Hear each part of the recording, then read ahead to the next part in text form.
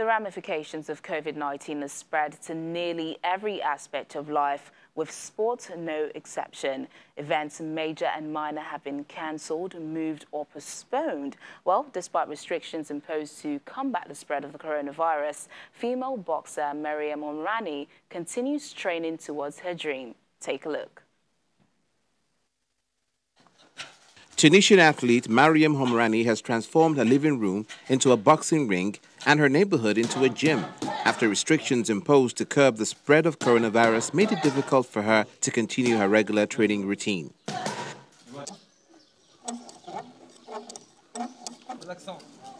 The 29-year-old boxer who qualified for the now-postponed Tokyo Olympics says she's determined to maintain her fitness during this difficult period. Due to the situation we're facing, the situation the whole world is facing because of the coronavirus, I have been training at home. I do some jogging in this area, then continue my training at home with my husband. This is just to maintain my physical fitness, since under these circumstances I'm unable to get professional training or participate in competitions.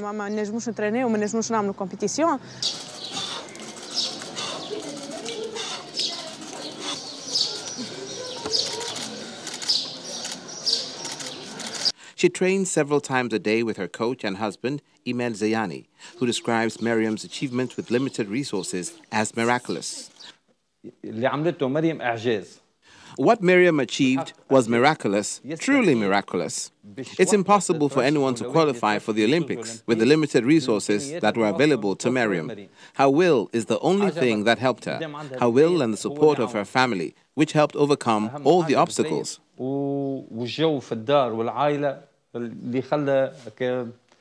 The pair can often be found running through their neighborhood or using weights and pulleys found outdoors to train with. Omrani is one of 2 Tunisian boxers who qualified for the Tokyo Olympics. Everyone was surprised when I qualified for the Olympics. No one believed I could do it. For me, before I step into the ring, I don't think about how well or how poorly I trained.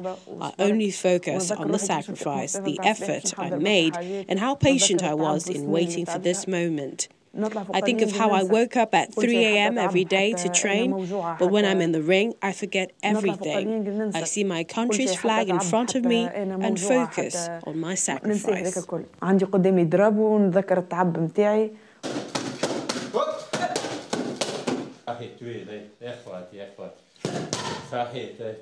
The Tokyo Games, originally scheduled to start in July this year, has been postponed to 2021 due to the pandemic.